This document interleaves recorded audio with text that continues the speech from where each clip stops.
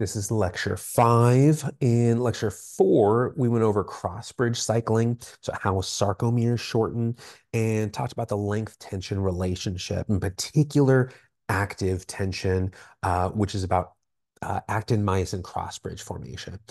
And we talked about a few, not all, right, but a few explanations for force development. In this lecture, we'll cover the nervous system's recruitment of skeletal muscle, beginning in the brain in the motor cortex and ending at the neuromuscular junction. Next lecture, we'll jump that junction and complete the contraction. But today, it's the motor cortices, right, cortexes, what motor units are and how they behave, and we'll get into action potentials, how those work. Let's start with the nervous system in general. This is your brain and nerves. It's a very complex network that sends signals from the brain all over the body and vice versa. It transmits messages from the periphery back to the brain for interpretation. And we categorize the parts of the nervous system as either central or peripheral. Central is your brain and spinal cord. So your central nervous system lives inside of your bones, inside of your skull, inside of your vertebrae. It's pretty well protected. Your peripheral nervous system is not so well protected. It's outside of the brain and spine, outside of the skull and spinal cord, the vertebrae. And it goes pretty much everywhere else. I mean, there's no like nerves in your hair, but pretty much everywhere else in your body, neurons are going. And the purpose of the peripheral nervous system is to relay information back and forth between the central nervous system and your peripheral meat, right? Your limbs and organs and other tissues.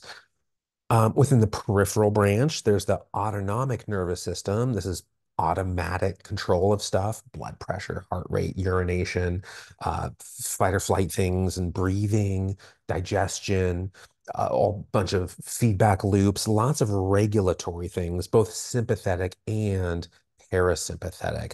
That's the autonomic nervous system. And then there's the somatic nervous system. This is distinct from the autonomic system in that somatic isn't unconscious. It's voluntary. For the most part, it's voluntary. We'll talk about involuntary-ish things like reflex arcs. Those are in the somatic nervous system. But this is the branch of the peripheral nervous system that's responsible for muscle contraction. Voluntary muscle contraction happens here. And categorizing it as peripheral doesn't mean the brain isn't involved. Impulses for voluntary contraction originate in the motor cortex, which is in the brain. It's in the cerebral cortex, both hemispheres, right and left. And it's a strip that's sort of like where headphones would go. Not the earbuds, but if you have headphones where the headband arches over your head, that's where the primary motor cortex lives in your brain. But there isn't just a primary motor cortex. There are other cortices involved in motor action, but we'll start with the primary motor cortex. It's the most important one in blue here. It's at the back end of the frontal lobe. And there are neurons in this strip called Betz cells, B-E-T-Z, that are the largest neurons in your brain, up to 100 micrometers in diameter, which is pretty lush for human hair. Again, a sarcomere is just over 2 microns, and the average hair might be 50 or so. And so when you're seeing this diameter of 100 micrometers in these Betz cells, that's pretty huge. And again, you don't need to know, specifically Betz cells, but you do need to know upper motor neurons and lower motor neurons and alpha and gamma motor neurons, but we'll get to those later. For now, it's upper motor neurons and lower. And upper, that's in your central nervous system. And then the lower motor neurons, those are in your peripheral nervous system. Now, the interaction between upper motor neuron and lower motor neuron happens at the ventral horn or the anterior horn or ventral root. It's called a bunch of things you'll see. But it's just the front. The upper and lower motor neurons, they synapse at the front of your spine. And then those lower motor neurons, they leave the spine and head out toward a tissue. This is why it's considered the peripheral nervous system. Uh, and the lower motor neurons are in the periphery, right? They're relaying the message from the CNS, from an upper motor neuron out toward, in this case, an arm or a leg, an ab, right? Some sort of muscle. This is muscle physiology. We're going to talk about muscle recruitment. And there isn't a single neuron that activates a single muscle fiber. Motor control isn't that segregated. Each motor neuron controls a lot of fibers. And when one neuron fires, lots of fibers are called to action. Some of those actions are very isolated, but there's teamwork in your neurons. They're integrated in a way that you do like reach and grab as one coordinated neural activity. And this is where some of those other motor areas can assist with planning and execution. But the primary motor cortex is the most important slab of brain for muscle action. You'll see maps of where particular body areas are controlled. Pictures like this are called the motor homunculus. Homunculus means little person in Latin. It's not a perfect representation, though, or even a good representation, in part if someone experiences damage that causes paralysis or if there's some amputation, you can see shifting of motor areas, but beyond that, it's way more scattered than these maps indicate. Uh, it's almost like what people say about taste buds. If you've heard this map described, this is the part of your mouth where you taste sweet. Over here is sour, and bitter is at the back of the tongue, and salty is at the tip, or all whatever. That's just all nonsense. The homunculus map has a comparable amount of sense. It's real, but it's a lot more scattered and sloppy than the diagram suggests, and there's overlap in areas too. Getting into the premotor cortex, this is in the frontal lobe, just in front of the primary motor cortex. It's a little bit bigger than it looks like in this map, but the neurons aren't as big. There's no huge bet cells in here. Lots of important roles, though: preparation of movement and responses to external stimuli, sensory guided motion. So, like if people have lesions here, what really seems to be impaired is their planning of movement, which happens before the motion. So, activity in the premotor cortex tends to precede activity in the primary motor cortex. The premotor cortex might fire, a tenth of a second before the action begins. The supplementary motor area, this green space here, also planning of movement. There's overlap between these brain areas, and the supplementary motor area has roles in motor learning, in addition to that. The posterior parietal complex, this is in the parietal lobe, top of the brain behind the frontal lobe. It seems to help with sensory motor, like visual motor transformation. So, like if I say catch and I throw something in your direction, this area of the brain is going to be activated. So those are the brain regions. The most important one for you to know is the primary motor cortex. Just also know that it's supported by other areas. And getting back to the nerves, remember that there are upper motor neurons and lower motor neurons. The upper neurons are in the cortex and brain stem. That's where those live. But just think of them as being in the primary motor cortex. And then their axons descend down the spine, and they synapse with a lower motor neuron or an interneuron, but let's keep it simple and just say that upper motor neurons begin in your brain, travel down the spine, and synapse with a lower motor neuron. Um, And then the upper motor neurons activate the lower neurons using glutamate. That's the neurotransmitter they use to depolarize, to activate the lower motor neurons. And those lower motor neurons, those depolarize muscles with acetylcholine, not glutamate. So upper to lower, that's glutamate. Lower to muscle, that's acetylcholine. But we'll talk about that in the next lecture. So alpha motor nerves, these are voluntary lower motor nerves. They're cell bodies that are actually in the CNS, the central nervous system, but their axons innervate extrafusal fibers, meaning the fibers you can voluntarily contract. We'll talk more about that, but for now, extrafusal as opposed to intrafusal muscle fibers, which are innervated by gamma motor neurons.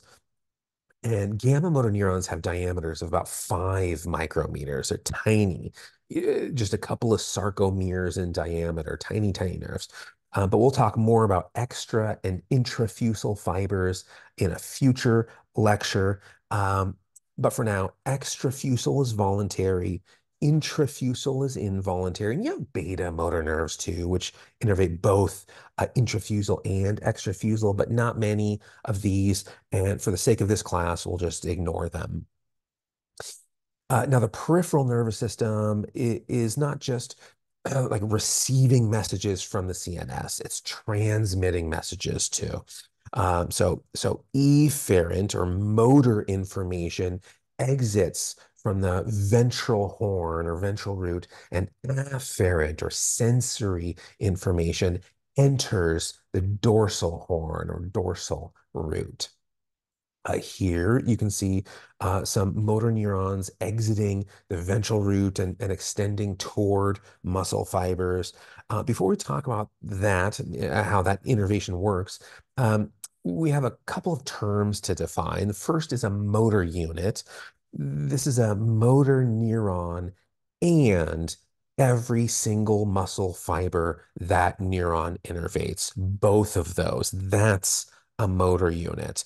One neuron might activate 1,000 fibers. Each muscle fiber is innervated by a single motor neuron, not several, but each motor neuron innervates multiple muscle fibers. And the muscle fibers that belong to one motor unit aren't often immediate neighbors. As you can see in the diagram on the right, the fibers activated by a motor neuron aren't usually adjacent. They're scattered throughout the muscle's girth. And the second term is the all or none principle. What this means is that if a motor neuron fires, all the fibers in that motor unit will contract, not just some of them, but all of them, and they'll contract as hard as they possibly can. A huge stimulus does not make them contract harder, right? Either 100% of the fibers in that motor unit contract maximally, or 0% of them contract at all. Those are the only two options. It's not like a light switch that has a dimmer where you can control the brightness. It's either on or it's off. That's how motor units work.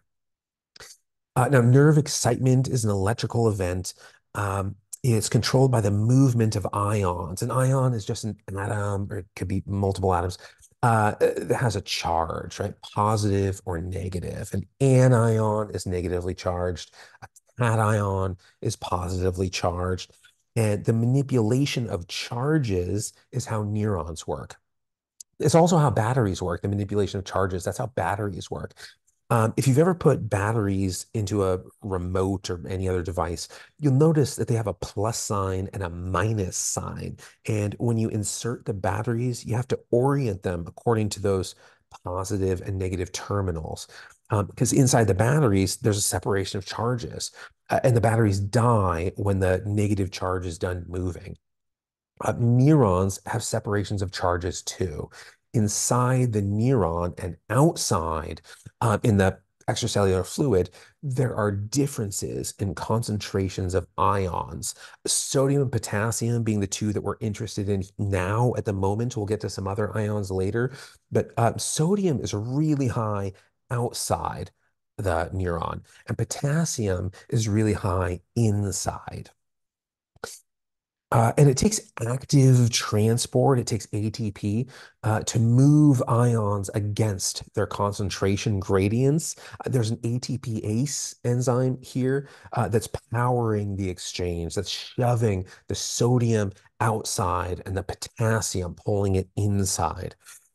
So that's how we can recharge our batteries, our neurons.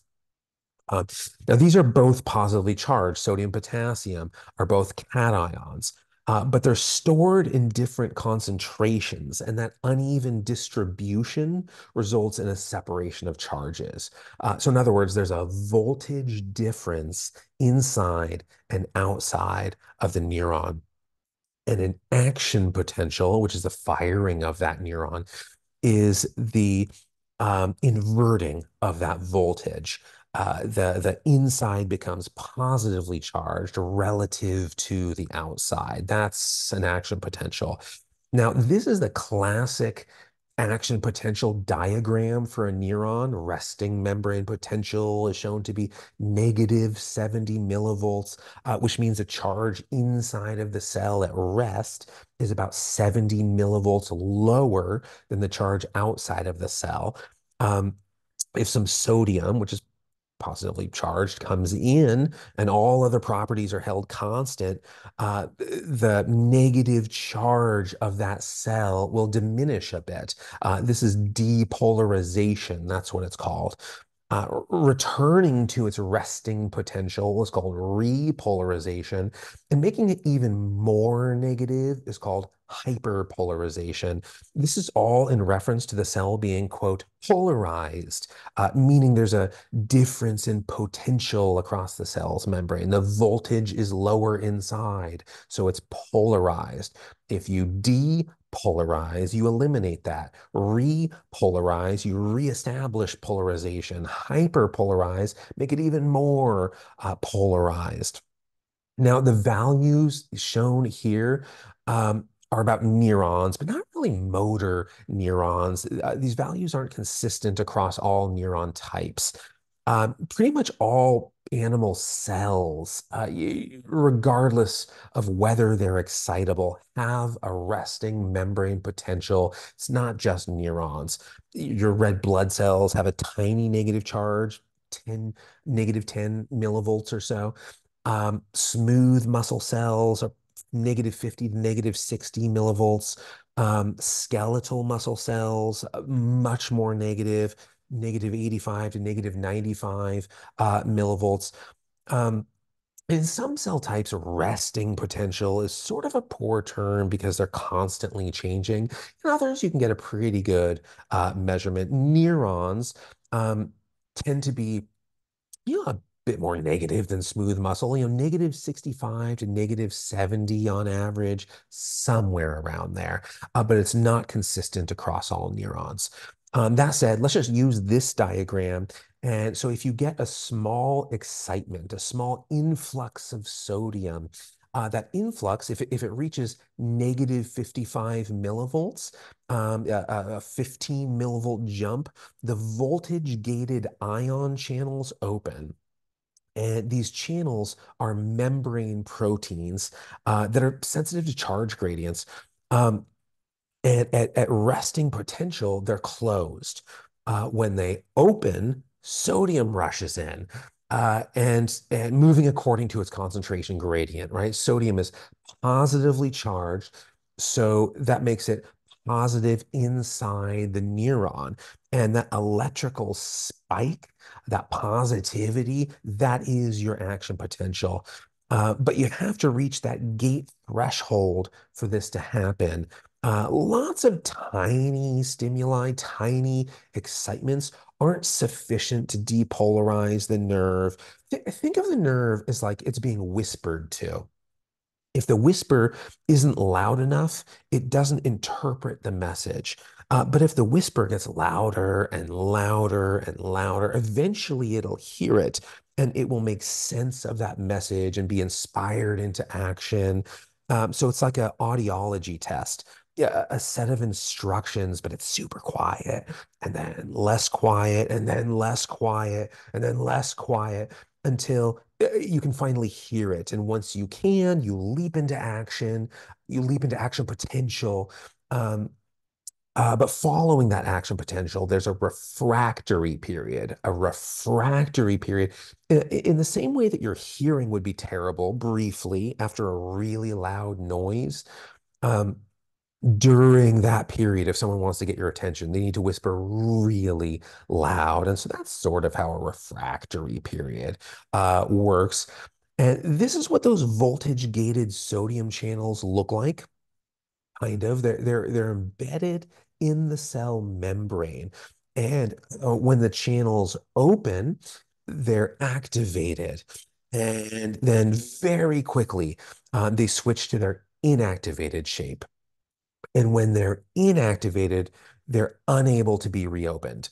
No matter how excitatory the stimulus, they cannot do it. They cannot be reopened. This absolute inability to reopen is when the potassium channels open and potassium rushes out of the cell and that repolarize it, returning to its negative charge. Uh, and then the voltage gated sodium channels transition to their closed, potentially active state. Uh, there's a difference between the absolute refractory period and a relative refractory period. The absolute refractory period is while the neuron is positively charged, right? The sodium channels will not reopen. But then enough potassium leaks out, and you can refire the nerve. At that point, it's just harder because too much potassium has leaked out. So it's even more negative than its resting potential. The excitatory stimulus to reach that gate threshold is no longer, 15 or so millivolts. Maybe now it's 30 or 35 millivolts. You need that big of a jump. A bigger, louder stimulus is required to activate them. So that's the relative refractory period. But eventually it recovers. It gets back to its normal resting potential. Those sodium potassium pumps do their job, and it gets back to that, let's just call it -70. This is a look at the timing of action potential. Sodium rushes in quickly. Within a millisecond, the neuron's charge is positive. Potassium conductance, this isn't as quick. I mean, it's fast, but it's not as fast. So the absolute refractory period, that's going to be between 1 and 2 milliseconds. But the muscle contraction that follows, that might last 15 to 100 milliseconds. So the contraction period is much longer than the refractory period. If you fire a motor neuron every 3 to 4 milliseconds, you're not going to see like a strobe light effect in motor control. It's not going to be quivering at a high frequency. You'll get a steady contraction because that effect lingers longer than the nerve impulse. As long as you're getting those impulses to the muscle steadily enough, you'll contract smoothly. It's not going to relax between each stimulus. Now, the heart behaves differently. Even if the relative refractory period in skeletal muscle, let's say it lasts 5 milliseconds before it gets recruited again, it's nothing compared to the heart, which has, it's about a quarter of a second or so, the refractory period. Um, so once you have an action potential, it gets sent to the target tissue, in this case, skeletal muscle, and it's transmitted through myelinated nerves. This is called saltatory conduction. The signal leaps from node to node. They're called nodes of Ranvier, whatever. Um, Gaps between the myelin sheaths, right? Little patches where it's not insulated. And this is where action potentials can be generated. The thickness of the myelin sheath varies between nerves. The larger the diameter of the myelin, the faster the conduction, the nerve conduction. And this is something we'll talk about in future lectures, both with efferent and afferent signals. For now, though, just know that some nerves send their impulses at the pace of walking, and others go at the speed of Ferraris. And the thickness of the myelin sheath is what determines those differences in velocity. Now, Schwann cells are what form the myelin. Each Schwann cell covers about 100 or so micrometers of an axon. So a long nerve will have thousands of these. And there are lots of conditions that are going to impair Schwann cells, including like leprosy. And if these conditions will affect nerve transmission because myelin is critical to conduction velocity. And now, a recurring theme in all of these lectures is variance. Nerves vary in thickness, both axon diameter and myelin layers both. How layered is the myelin and how thick is the axon? Both of these things vary. So here's a glimpse at some diameters, right? Alpha fibers on the left, gamma fibers on the right. Nothing you need to memorize here, but if you look at the diameter in micrometers of an alpha fiber at the node of Ranvier, uh, you'll see an average of about 3 in the peripheral nervous system and about 3.3 in the central nervous system, compared to a gamma fiber, which is just under half of that thickness at each of those sites. So nerves vary. Without memorizing any numbers, those differences in general will become important in future lectures. In lecture 4, last lecture, we talked about where your strength comes from and what explains it. We're going to add a couple of additional explanations. So in the last lecture, we said the number of muscle fibers you recruit partly determines force output.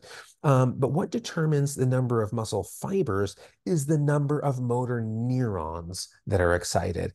So that's sort of the same explanation, although it'll get a little bit more complicated in upcoming lectures. But another factor that determines force output is called rate coding. And this is the frequency of achieving an action potential, the duration of inter-spike intervals.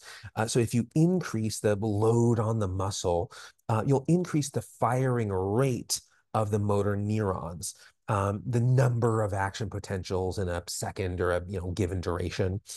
So with a refractory period of 1 to 2 milliseconds, the behavior of the muscle has not sufficiently relaxed when the next stimulus comes in.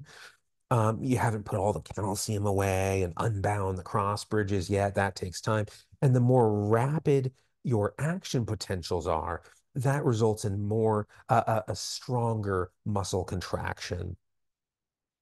But there are some more steps between the depolarization of the motor neuron, the action potential in a motor neuron, and the contraction of the muscle fiber itself. There's a neuromuscular junction where the nerve meets the muscle, and that's what we'll talk about in the next lecture. But for this one, here are the questions that you should be able to answer. If you review these and think about what we talked about, you should be able to answer these. And in lecture 6, we'll finish what's called excitation contraction coupling. I will see you then.